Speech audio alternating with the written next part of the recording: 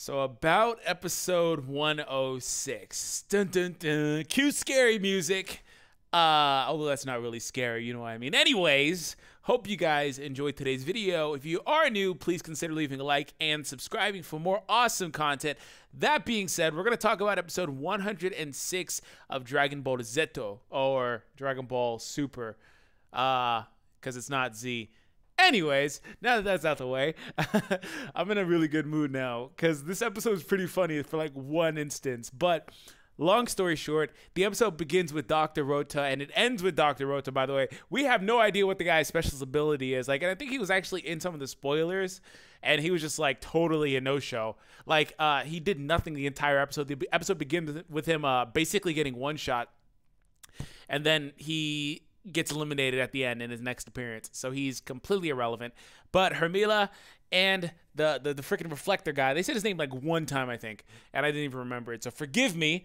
I still feel like that warrants a like. But anyways, so basically, long story short, the context of this episode is Gohan and Piccolo are basically up against the air quotes up sniper, because the sniper guy is in a remote area basically tracking Gohan and Piccolo's movements through these orbs. No, not truth-seeking orbs, but these orbs that are basically levitating, and they're able to pick up on heat signatures. So that being said, he can basically always detect where they're at, despite them masking their ki or anything like that, for example. So what they wind up doing, which is actually pretty damn smart, after they take a few hits, Piccolo loses an arm a couple of times, or both of his arms one time, which, by the way, Gohan pointed out, but every time that happens and Piccolo has to regenerate, his stamina depletes. So will that be a factor coming up? I guess we'll just have to see, right?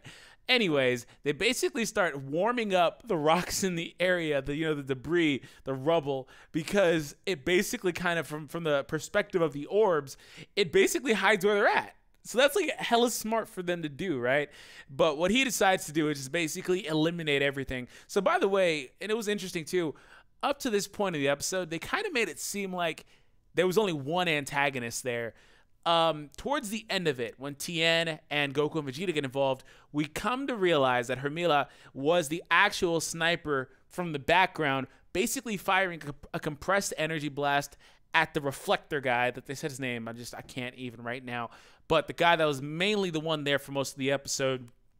And afterwards, he was sending it off towards the orbs, which the orbs were basically bouncing it to their target. So it was really complex stuff. And it makes me wonder, like, if they always have had to fight in tandem from their universe, which they're a pretty deadly combo anyway, but it's pretty interesting. And then towards the end of the episode, whenever the reflector guy is about to get eliminated, Vegeta basically asks him, and I was wondering that too, is like, do you not have your own offense? No? It kind of like, that's basically what happened. He didn't have any real offensive capabilities to himself, so he had no way to defend himself. Excuse me, I burped a little bit. Now, it was really cool to see the way that Tien was portrayed in this. We got to see the return of the multi-form technique, and I'm happy that Krillin explained, for the people that haven't watched Dragon Ball, for example, that that form basically weakens him. It basically divides his power between the clones, which is why he doesn't really use that. It's basically a shadow clone. It literally is. It's literally the same concept, because it divides chakra, shadow clone, so on and so forth. That's my second Naruto reference in this, by the way.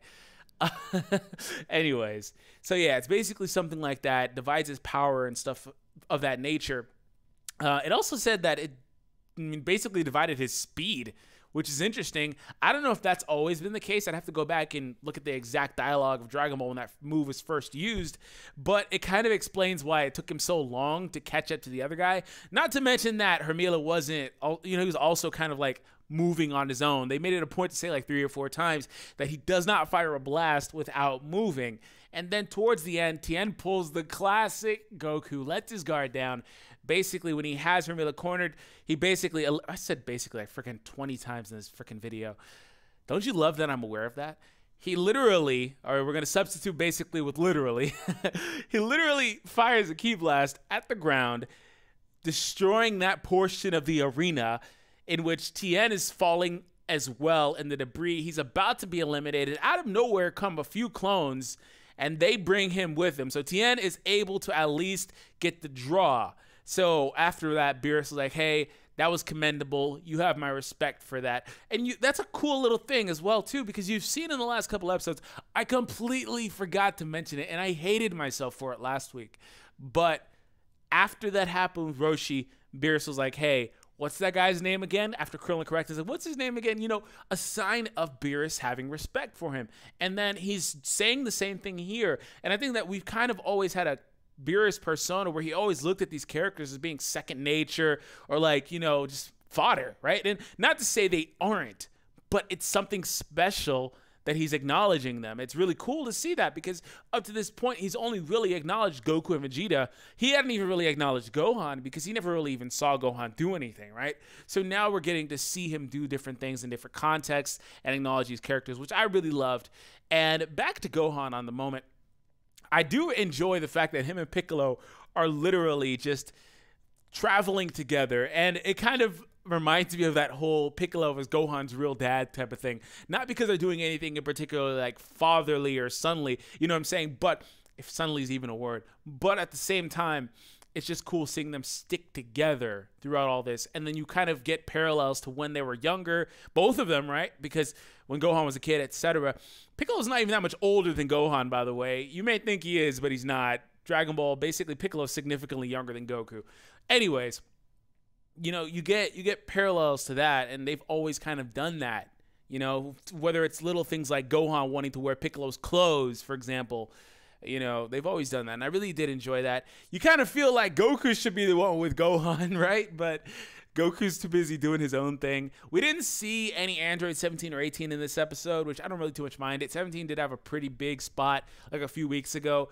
One thing I will say is we have not seen Frieza for a very long time. We see him at the end of this episode in like a little collage thing. Also, we see Frost in the episode preview. So maybe Frieza's coming back into play next week. I feel like you kind of have to show Frieza a few times if you're going to show Frost, and they're both in the arena. You know, you kind of have to. But they did have a whole plot, right? Prior to this. So maybe that's part of it. Who knows? Maybe freaking Frieza's going to help Frost eliminate his characters, his teammates, and he's going to like migrate to Universe 6 somehow. I don't know if Zeno would even allow that, but it'd be interesting. So that's pretty much it. Once again, we got to see Goku and Vegeta team up. They've been doing that a bit, and that's like the second time they launched off a final Kamehameha, except this time they didn't combine them, so they were two standalone attacks, Kamehameha and actually that was Galaga. The first time it was Final Flash. Man, I'm tired. Anyways, I'm gonna get up out of here. Anyways, this is the second time we got to see them do joint attacks, so forgive me for all of the mistakes, the mishaps in the video. Let me know in the comments what your favorite part was. Have an awesome day. Thank you guys for the support. I'll catch you guys next week. Oh my God, how could I forget the best part of the episode? So if you're still here, let me know in the comments, by the way. My voice just cracked. The best part of the episode was when Goku and Vegeta showed up and you know, Tien, or somebody, whoever it was, I think it was Tien, was explaining that they're basically, Gohan and Piccolo are fighting against a sniper.